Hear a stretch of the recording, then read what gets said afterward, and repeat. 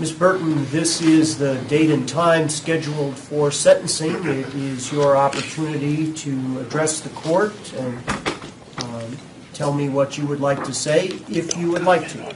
Is there anything that you would like to say at this time? Yes, I would like to say I apologize for the people who I robbed, and I have nothing to say about the attempt to murder. All right. Well, there is a sentence agreement in this case that was entered into between the prosecution and the defense.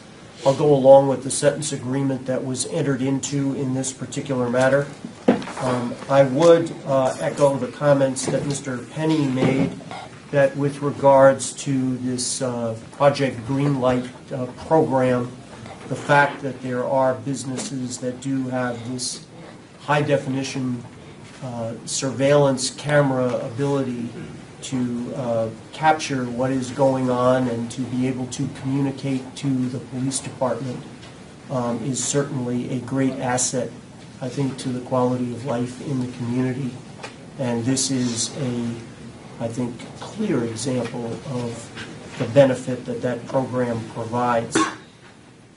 With regards to file number 16-3298, on the charge of felony firearm, it's the sentence of the court that Ms. Burton be committed to the Michigan Department of Corrections for a period of 2 years with credit for 121 days spent in custody.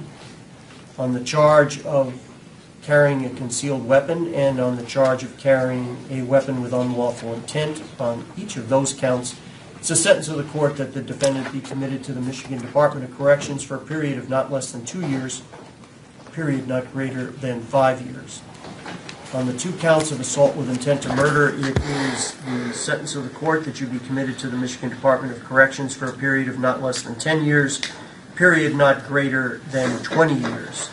The sentences on the charges of assault with intent to murder, carrying a weapon with unlawful intent, and carrying a concealed weapon will all run concurrent with one another, and they will run consecutive to the felony firearm charge.